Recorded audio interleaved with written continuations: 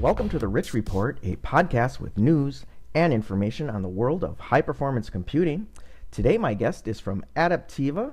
We have the founder and CEO, Andreas Olofsson. Andreas, welcome to the show today. Thank you very much, Rich, for inviting me. Well, thanks for coming on. Andreas, I'm curious. I've read about Adapteva, but can you give us the elevator? I mean, who is Adapteva and who do you help? Sure.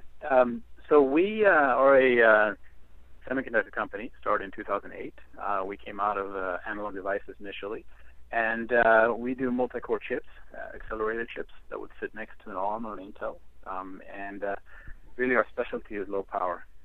The latest 28-nanometer chip that we announced in July that we are sampling has 70 gigaflops per watt at the core level and 50 gigaflops per watt at the chip level. The chip itself consists of 64 RISC cores running at 800 megahertz, running completely independently. And, this is the product that we're now taking to market.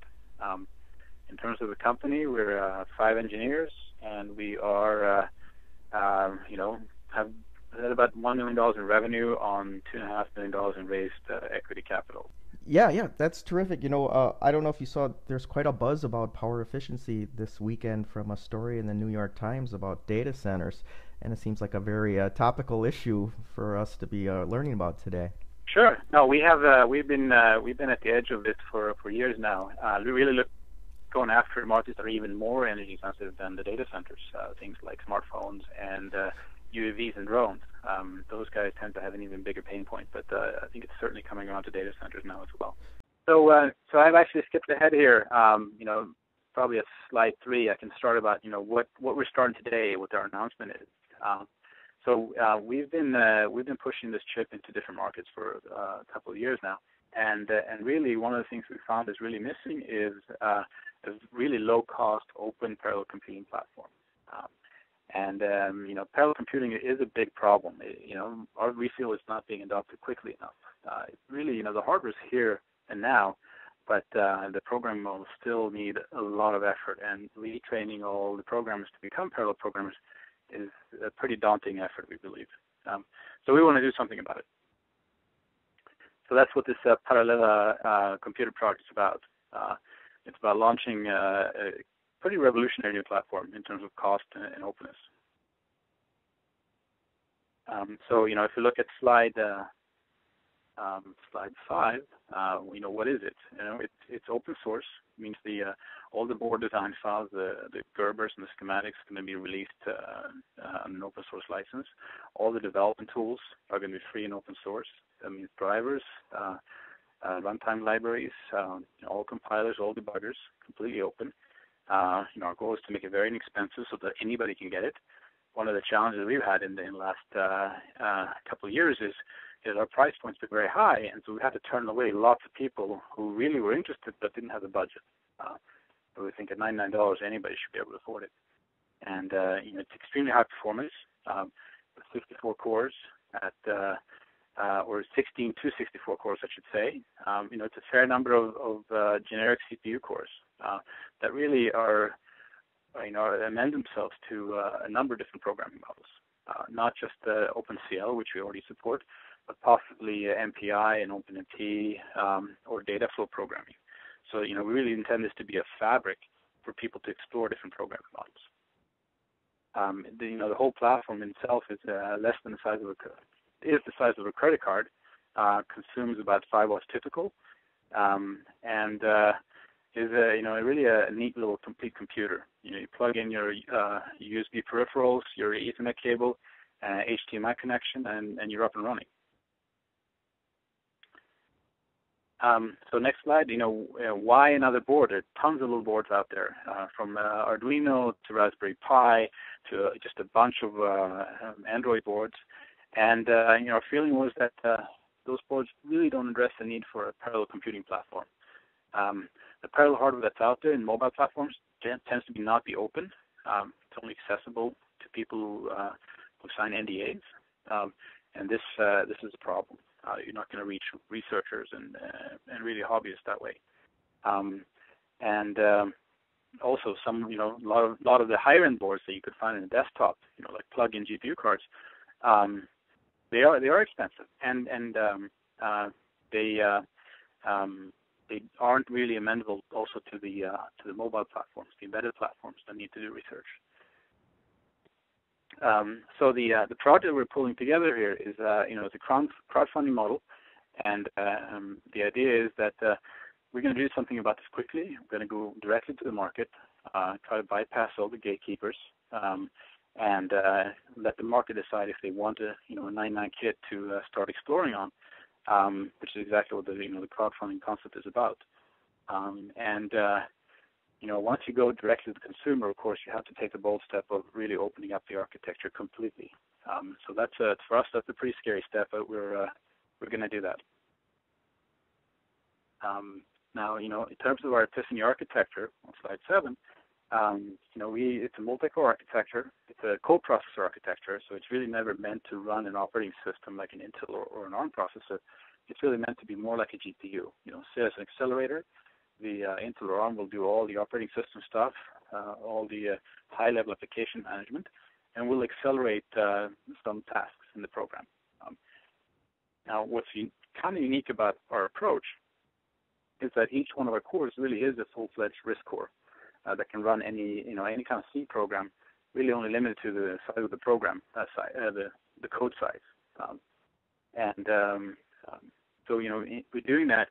We really think we have a kind of unique value compared to other accelerators that have come before us, where the accelerator will do a little bit of work, send the data back to the host, and then get a little bit more work and send it back. And if you have very large data sets, work great. For small data sets, you generally be I/O limited.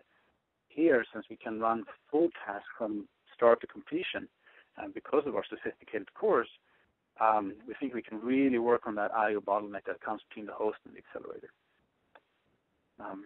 Slide 8 is a high-level diagram of the features on the parallel computer. Like I said, it's a fully functional computer with HDMI, micro SD, 2 USB ports, gigabit Ethernet, 1 gigabyte of RAM, and it's a dual-core A9 processor, along with our own 16-core or 16-core RISC processor. In addition, it has the GPIO on it, so this really is meant to be an extendable kit that you can plug on all kinds of sensors on. Hardware details. So again, it's a dual-core ARM A9 with Neon. This thing runs Ubuntu out of the box and reaches 100 gigaflops for the 64-core version. And finally, it can be powered off of either USB or from a 5-volt DC jack. Now, this is some strong statements coming up here, but we really believe in that to scale forward in terms of computing density and performance, we need a new approach. We need something that's simpler to use than we have today for high-performance computing, and we need something that with great energy efficiency. And we claim that there's no such project on the market today. Maybe we have it, maybe somebody else will come up with it, but definitely there's a lot of room for research here. Slide 11 just shows what the efficiency gap is. Why energy efficiency is so important. People always want more performance, and geometrically more so every year. And unless you keep improving energy efficiency by the same scale, you can be opening up a bigger and bigger gap, and that's a huge problem. A couple of examples, design cases, where we think this kind of technology could help. One comes from the smartphone, where you look at the current Apple chip, which is a very large chip. This is the A5X, 169 square millimeters. Adding 16 of our cores would be adding a pretty tiny amount of area to the current solution. So, adding something like 9x to the performance. So we think this is a pretty big breakthrough. Kind of about the same power and cost, and yet having 9x performance at demand. You probably wouldn't run 16 of these cores full throttle all the time if you want to save battery life, but it's great to know that it's there when you really need to turn it on. Second case is, you look at parallel computing and servers. And the way we see, the smallest incremental change that we can make is, take standard servers. Many of them come with unpopular PCI Express slots. The idea here would be we'd make a low-power card on the order of 40 watts per card, populated with a number of our Epiphany accelerated chips, and it would all be programmable with OpenCL from the host processor. And really, it comes down to, if you look at how many cores we can give. Now, not all CPU cores are made the same. You obviously can't compare our CPU core to a Intel, i7 type core, but it can be very useful for certain tasks. So if you look at the cost density and the power density you can have here, if the programming model is changed, it's pretty fundamental breakthrough. Now, in terms of where we see this going, this is really just the beginning. Our latest chips were done in 28 nanometers. We fit 64 cores in an area of 10 square millimeters, so a little bit more than 3.5 by 3.5 millimeters or so. And going forward, if we start scaling down to 7 nanometer or 10 nanometer, with our architecture, which has shown itself to be very, very scalable, both in terms of scaling down for process geometry and scaling up in terms of number of cores, we believe we're someday going to see 1 teraflop per watt at the core level, and up to 64,000 cores on a chip. So that's what the future holds. And if you look, now the question is if it's 2018 or 2020. But if you look out that far, you go, well, if we're going to be ready by then with the hardware, and that's more or less to us a certainty, then we better get going quickly with programming models and programmers that can use that kind of power. And so, the second point, what do we see for the future is, true heterogeneous computing. We don't believe the GPU can solve all problems. We think they're great for certain problems, but there's a need for another type of computing solution in there. The big CPUs are always going to be there to run legacy code, but there is definitely a room for having thousands of small CPUs on the same die, and that is kind of where we see it. Thousands of cores on a chip, heterogeneous computing on a chip, and that's the problem we want to address. And that's the reason we're releasing this Parallella computer, to really enable researchers to start playing around with these concepts. So thanks for that. A couple questions here. You developed this through Kickstarter. You're basically democratizing this platform, right? Making it very accessible, and they start writing code on it, and they get it to scale.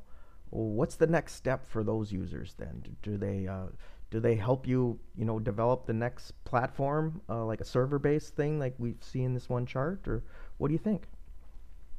Well, so the first thing we're going to do once this is funded is we're going to put up all our documentation, all our data sheets on the web, and so that at that point people could even start designing boards for our chips. Mm-hmm. So it's like an open source hardware platform as well. Exactly. Our chips aren't going to be open sourced, but everything above our chips, the boards and so forth, are going to be open sourced. And then, this chart number 15 here, we're talking about heterogeneous computing.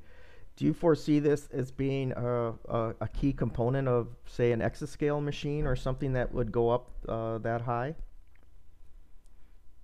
I think it should be. I've been around designing DSPs for 15 years, and we used to try to put in everything but the kitchen sink in our DSP in terms of instruction sets and features, so that this general purpose digital signal processor could address all different applications in the market.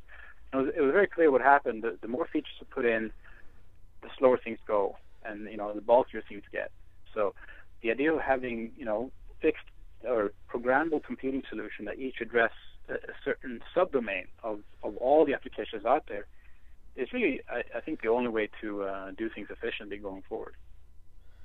And then, Andreas, as far as economies of scale, right, do you think the people that sell the mobile devices, do they have a use for this kind of thing as well that might help you keep the cost down?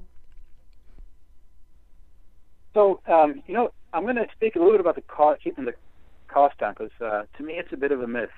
Yeah.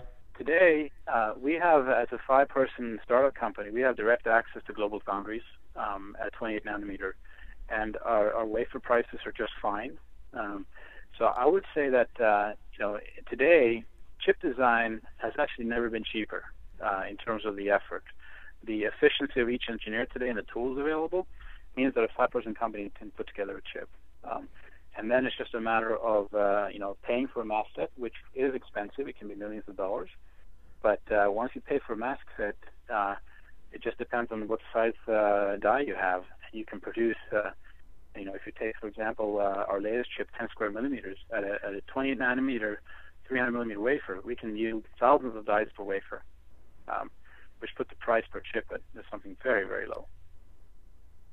And Andreas, I'm curious about the business model. You chose the Kickstarter, the crowdsourcing model to get this going.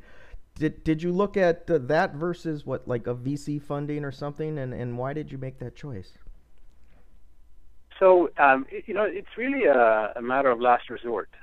We've tried every other avenue, unfortunately, every avenue there's a roadblock. And the VC funding, it's just that the equation doesn't make sense. There's an overwhelming impression that it's going to cost tens of millions of dollars to bring up this kind of effort. And if the exit prices aren't high enough, just the equation's broken for them. They won't ever see enough value for their investment. Certainly not if you compare to some of the social startups that are coming out. So, money is being pulled out of semiconductor into other markets in terms of VCs. This is kind of us going directly to the end market and saying, "Do you like this?" Right? It's a direct popularity contest, and we hope we're right. We haven't launched yet. So you're coming up with this Kickstarter, and our listeners might be interested. How do they engage? Do they wait for the Kickstarter effort to start and then do their pledge, or what would you suggest? Yeah, so we're going to be launching very, very soon, and as soon as we do, they can go up on the project and pledge a modest amount, as much as they want, and based on those pledges, if the project's successful, and we have all reasons to believe that it will be, then they would get a reward for that, and it could be a $99 kit or a $199 kit. We're going to build everything at cost. So we're not trying. We're going to have the question that we have for these kits is really if we break even, but that's really our problem. But we're going to be close to break even. It's not about making profit. It really is about creating a community around this kind of architecture and getting it to the hands of as many people as possible. That's terrific. I applaud you for using Kickstarter. I got involved a couple years ago with a project there that was going to open source classical music, and it caught on and it worked, and that site's available today. And just for me, I did my little pledge, but it's gratifying to be part of something like that. So I hope that HPC community feels the same way about what you're doing here. Thank you. No, we hope so. Like I said, we've had many people interested in our technology in the last year, and we couldn't service them because of the price point. Sure. Well, I think you've got the right formula here. $99. A development platform that gets people doing parallel computing and make it accessible. That's just terrific news. So thanks again for sharing that with us today. Thanks, Rich. I appreciate giving me the chance. You bet. Okay, folks, that's it for the Rich Report. Stay tuned for more news and information on high-performance computing.